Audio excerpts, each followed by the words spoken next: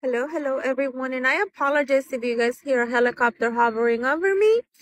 I'm at the park, but this is a message from the ancestors. Dear you, the simple yet powerful law of attraction and effect means everything is in relationship. Every action on earth has a consequence. And even in the spirit world, there is a consequence for every action taken on your behalf right now. You're facing conditions that were set in motion by past decisions. Consequences are coming into being into your favor. They will remind you that making good choices and listening to your intuition pays off. If some things are still a little off and uncertain, know that whatever you're facing, you can step beyond it just by using your imagination and acting on it, that instead of reacting to what is being presented.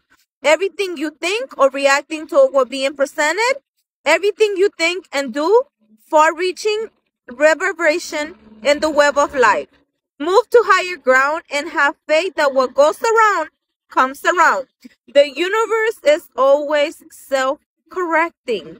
Anyway, isn't that amazing? So if you're always talking about problems and issues and all those things, that's what it's saying, the law of cause and effect. That's why I don't talk about my problems. I feel them, I cry them, and I release them. Because the universe is telling you. This is a message from guardian angels. This is one of my favorite texts. It says, surrender. Remain positive about the future of our planet. For all is part of humanity's evolution. There's a divine order to all the chaos which you perceive in our world. Nothing will ever truly change until we learn to love and accept all is as it is. Lovingly surrender your judgment and expectations of your life, and all will magically transform. And as you can see, it's like the deck is there, and this came back again.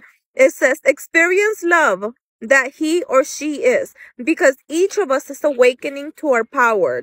Mana, wisdom. The meaning of the word mana means spiritual hidden energy that has wisdom. Mana, power. Mana, grace.